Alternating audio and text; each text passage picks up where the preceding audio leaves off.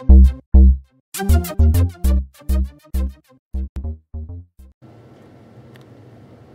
up, guys? I want to talk to you about this little computer, this Dell Zino HD.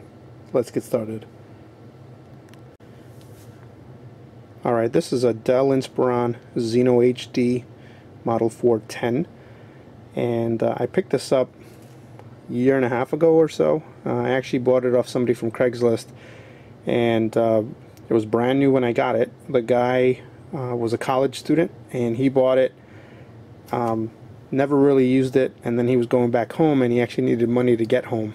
So I got this thing for a really good deal.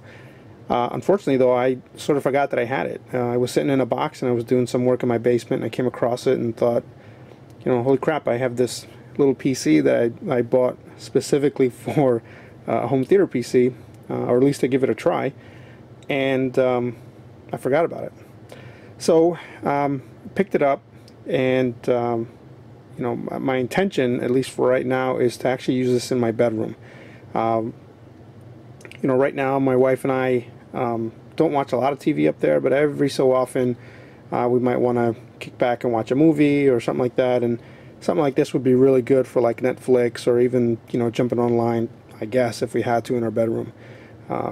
So at least that's the plan. That's what I'm going to try and use this for. Alright, here's the front and the top, and you can see it's the like a shiny piano black kind of finish. Power button, and the back.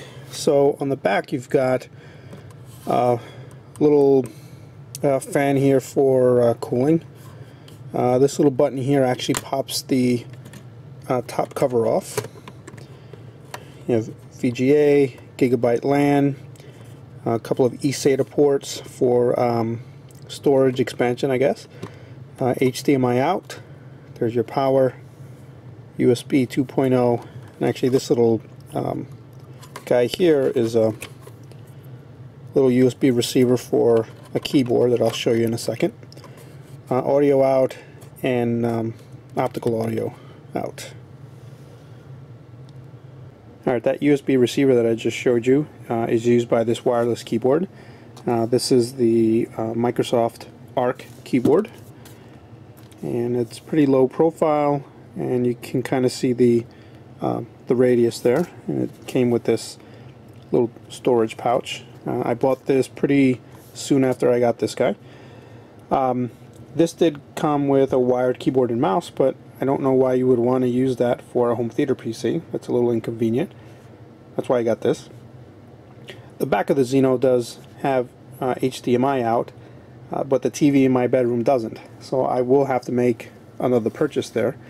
And as it sort of works with most projects, they start out small and they just sort of snowball and get more complicated after that. But you know, the TV that I have in my bedroom is probably 13 years old at this point. So, you know, it'll be a nice upgrade to get a more modern TV up there. So that's the project. As I sort of get around to it and have more time to start completing these things, I'll make more videos and get them up so you can take a look. And thanks for watching. See you next time. I forgot one thing to show you, actually, that's going to be part of this project.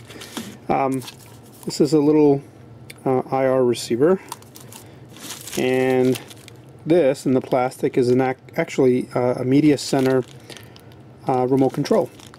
A buddy of mine gave me this a little while ago, probably around the same time that I got the Dell. Came from an HP Media Center computer, I believe, and this was the receiver for it. I think I actually can make this work with the receiver here on the front of the unit. When I get to it, I'll give it a whirl. And that's it. So now for real this time. Thanks for watching. See you next time.